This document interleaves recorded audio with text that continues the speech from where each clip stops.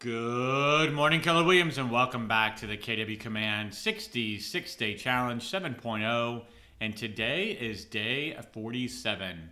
So today we're going to dive into the consumer applet and begin talking about things like agent sites, landing pages, the guide builder, some of the amazing things that we can do inside of agent sites, and we're going to build out the basics of your actual agent site using what we call a Kelly guide. So let's jump in. Consumer is the very last applet here at the bottom. We're going to click on consumer. And when we do, you should see 4 tabs along the very top. So that is agent site pages, landing pages, guide builder, and collections. And we'll have a challenge video on each one of these. But loosely, agent site pages, every agent does get their own slice of the World Wide Web when they join Keller Williams. You have what's called a subdomain on the kw.com domain. So essentially, you get to choose what that URL looks like. So for example, mine was very creative, martymiller.kw.com. You have the ability to kind of customize that, and we'll show you that here in the guide. Landing pages, think about these as single, really small slices of the World Wide Web, if you will. Great for things like open house sign-ins or featuring a specific listing. We'll go through a challenge on creating landing pages as well. We've got a guide builder which connects to our consumer app, kind of walks first-time home buyers and sellers through the process of what they can expect throughout that. And then collections is the ability for you to identify properties that might be a good fit for your client based upon a variety of needs. Next up, you've got site and app settings. So this is a very important site that's going to lead you to several additional tabs, which we'll go through in a second as well. And then, of course, inside of Command, anytime you want to create something new, you're going to have a big blue button at the top, and we're on the Agent Site Pages tab, so that would indicate that you wanted to create a new agent site. Now, typically, if this is your first time logging in and going to the Consumer tab, you're going to see a bar here that says Configure Your Site. Now, I've already done this in a previous training, and so that's why mine shows that it is configured. However, if yours shows configured and you still want to go through this guide, you can go into the Site and App Settings button and then click on Learn More with Kelly Guides. That's going to take you to a page that looks like this. And we're going to go ahead and walk through what that guide is with regards to you as an agent setting up your agent site. So the first step is to click on Get Started, and you're going to see some compliance reminders with regards to your agent sites and what they need to include, what it needs to look like, also making sure that you have your Market Center brokerage logo. There's even a link here to the marketing site where you can get your actual Market Center brokerage logo. Once you acknowledge and continue, you're getting taken into the first step, which is to choose your actual subdomain. So again, the domain is .kw.com, but you get to decide what comes before that. So you can be creative if you want to put your name. Obviously, that's pretty easy to remember. But I've had people that have done geographic or kind of real estate-based things. So luxury homes in Katy, Texas.kw.com might be an example. You do have a 30 maximum character length, and you can't have any spaces or special characters. Do know that if you have already selected your subdomain and you change it, the old domain is up for grabs. So luckily, no one was creative enough to choose martymiller.kw.com, so I have that. This test account, we've actually selected martymiller2.kw.com, but this is essentially where you would go in and select what that subdomain is. The next step is to identify your marketing profile information. Again, this is being pulled in from your marketing profile, but you do want to verify that everything looks correct. In this test account, our first name is Keller Williams Premier, our last name is Leadership Team, and we have all of our brokerage information listed as well. Anything with an asterisk does need to be filled out. So if you don't have a team or business name, that's okay. You can leave that blank. But then going through and making sure that everything else has been completely filled out. Now, if your biography has not been filled out previously, you are going to want to write some sort of biography about yourself. You know, ways that people can connect with you, maybe your background, what you've done before real estate, if you're in real estate and have had closed transactions, what those numbers look like, etc. Then you're going to get into your agent license number, compliance and legal footer, Market Center brokerage license number, the office phone number, and then your compliance and legal footer link and footer images. Each market center, office, area, etc. has different brokerage requirements, so please check with your local market center tech trainer, team leader, operating partner, just to make sure that you are in compliance with regards to what's expected in your specific MLS, state, etc.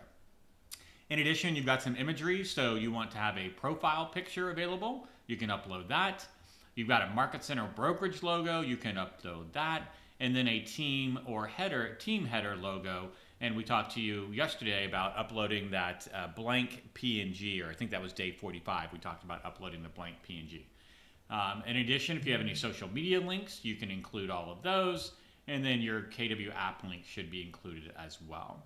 Once you've got all of that filled out, we're going to click on Save and Continue. And we have now selected our subdomain and filled out our entire marketing profile. The next thing we're going to do is go into Style and Theme. So you can change between the red theme or the dark theme.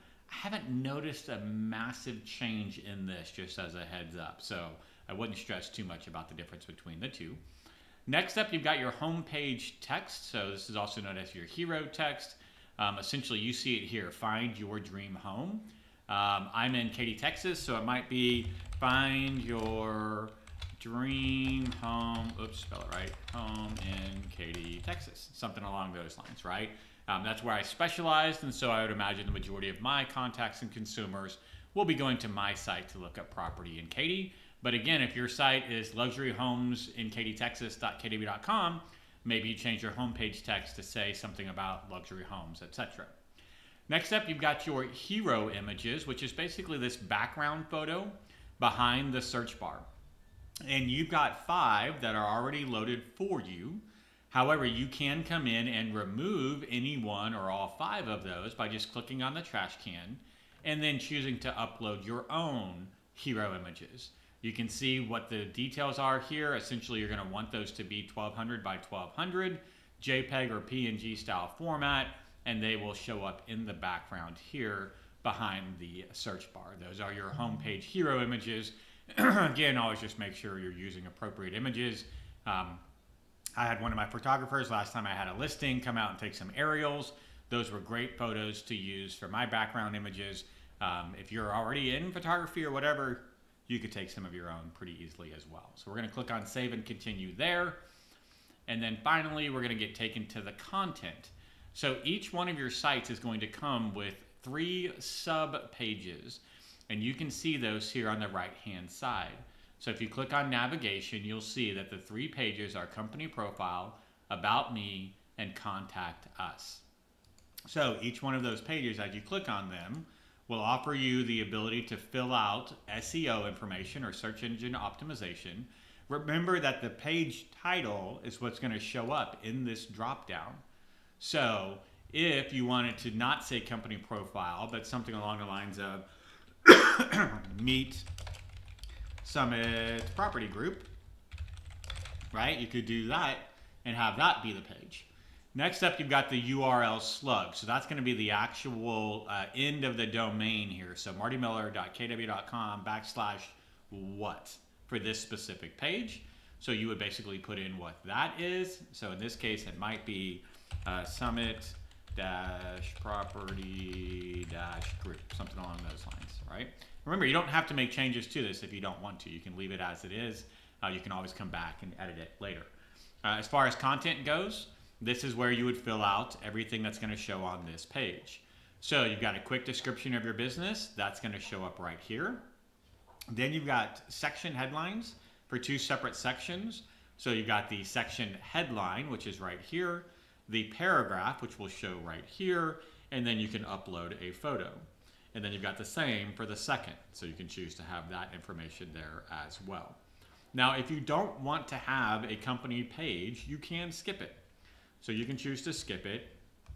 We won't actually have that page show up. Next up, you've got the About Me. So again, this is the About Me section. And you've got the SEO person here. You may want to change it from About Me to Meet Marty Miller. Something along those lines, right? Just remember that page title is what's going to show up in that navigation bar for you. You can also change the URL slug and then type in the SEO description. And then the content about this page is being pulled in from your marketing profile.